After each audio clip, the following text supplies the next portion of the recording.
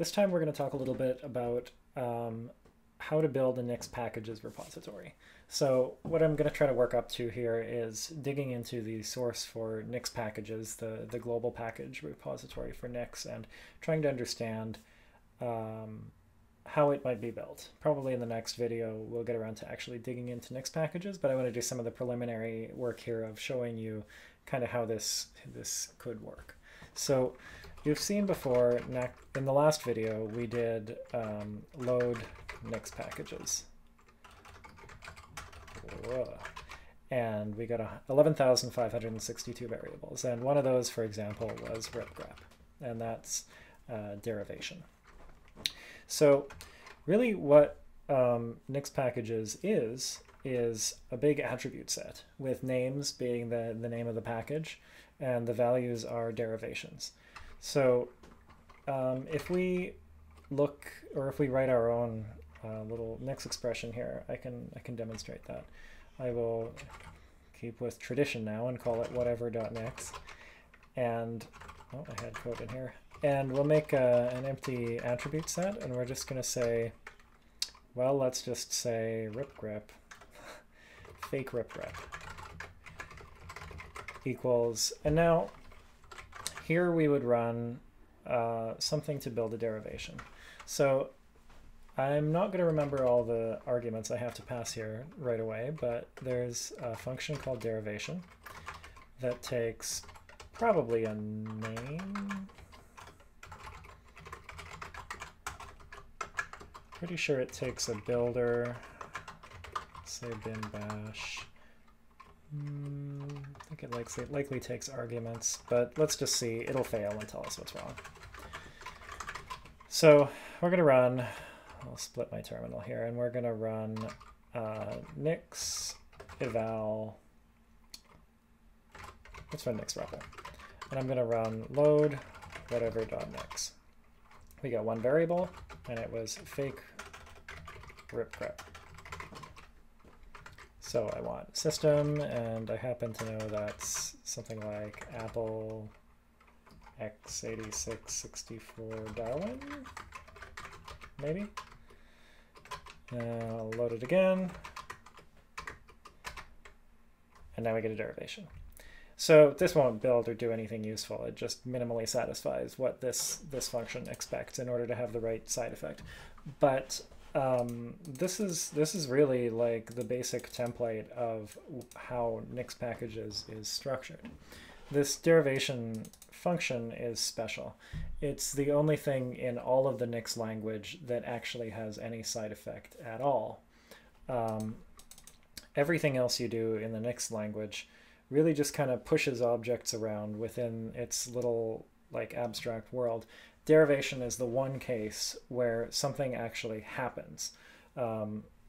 It writes a file out into the Nix store containing the build instructions. So if I look at this file, I can do nix show derivation. You can also just cat the, I'll show you. You can also cat the file, but it looks ugly. But if we show derivation, we'll see we've got this file. It defines an output. It has no inputs just because normally you'd have inputs, but this is garbage data that we've passed to it. It has a builder, some environment, fine. Okay. So nixpkgs is really this scaled up. When we had 11,000 things loaded in nixpkgs, all of these are basically the same as this. Some result of a call to the function derivation, typically wrapped in several levels of abstraction to make it better, assigned to a name. And ripgrep, you'll see, is exactly that. So ripgrep is a derivation, just like our fake ripgrep. And if I do, well, let's cat that, you'll see there's a lot more going on here because it's building real software. But if I do nix show derivation, and I'm going to pipe it to JQ just because it's JSON and I'd like it highlighted, you'll see a whole bunch of stuff going on here. But notably, there's like input derivations. This means it depends on these. In order to build that derivation, these have to be done first. So, for example, it depends on, let's see, Cargo. It's a Rust project, so Cargo is the build tool for Rust. None of this really should matter to you too much, but this is just to demonstrate. Derivations exist, and the derivation function, when it's evaluated, writes this stuff out into the Nix store. A kind of subtle thing about Nix that you won't really have realized unless you've spent some time with it is just having this attribute in this attribute set here doesn't mean derivation is automatically evaluated. It's really only when you actually ask for the fake ripgrep name that forces the evaluation of that derivation function. So Nix is a lazy evaluated language, meaning that you can have this thing where you just create this hash with 11,000 different package definitions in it, and it's only when you pull out the attribute that you're interested in that it actually evaluates those derivations and writes out the build instructions. And then a different part of the Nix tooling reads those build instructions, does the build, and writes the result into the Nix store. So yeah, that's just a whole bunch of different pieces of information that I hope will contextualize the next video well, where we dig into Nix packages and try to demystify what actually that whole thing is. So when you run nixenv ia nix packages, wow, I can't type, nixpackages.ripgrep.